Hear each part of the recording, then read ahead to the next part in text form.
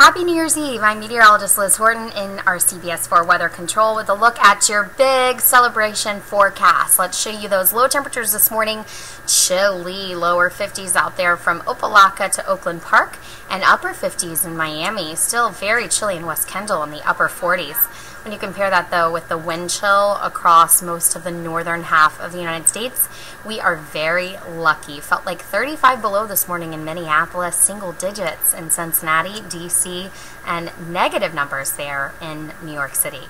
Later today here will be beautiful, partly sunny and cool, 72 degrees, north winds 5 to 10 miles per hour. And Mariners, things look good for you. Seas 2 to 3 feet with a light chop on the bays. If you're celebrating tonight and you're going to see a little firework action, things look okay for you.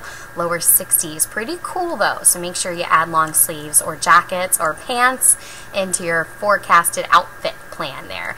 As you head on through the next couple days, we're going to see changes. So high pressure over our region now.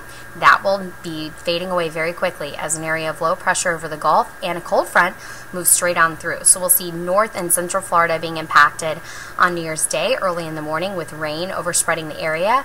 That will move down through our region overnight into early Tuesday, bringing us chances of rain and some heavy rainfall possible by Tuesday night into Wednesday as well. Your 7-day outlook does show that temperatures will stay in the 70s until that front pulls away. Cooler, drier air will likely move in as an area of low pressure develops off of our coast, bringing 60s for Thursday and Friday.